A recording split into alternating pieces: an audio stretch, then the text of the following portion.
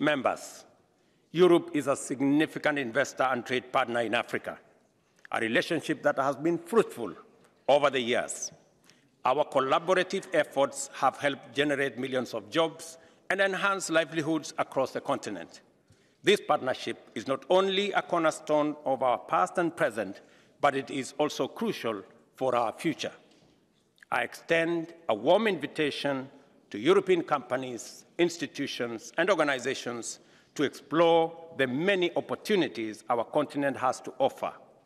Join us in a collaborative endeavor to unearth and develop solutions that leverage our respective strengths, drive innovation, and benefit not only Africa, but also contribute to global progress.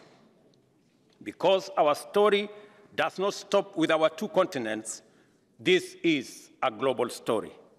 The demands of our time are great and full of uncertainty. Addressing this effectively hinges on a robust commitment to multilateralism and international cooperation. However, it is increasingly clear that the institutions and structures established in the 20th century are not fit for purpose anymore. We must ensure they are equipped to address contemporary challenges and pave the way for inclusion, equality, and prosperity. This calls for a fundamental redefinition of international cooperation. We must move beyond arrangements that perpetuate cycles of indebtedness and dependence.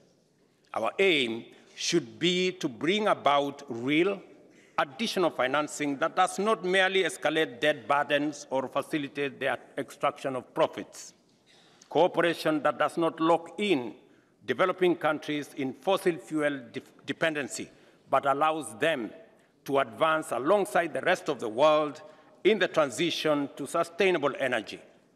Genuine partnerships that prioritize people and their well-being on a livable planet. In today's interconnected world, where the fortunes of all nations are tightly woven together, a new era of cooperation and collective action is necessary for a prosperous and peaceful world. In the face of threats that transcend borders and oceans, it is essential to adopt a clear-sighted and unified approach to confront climate change, combat poverty, and tackle conflict. Madam President,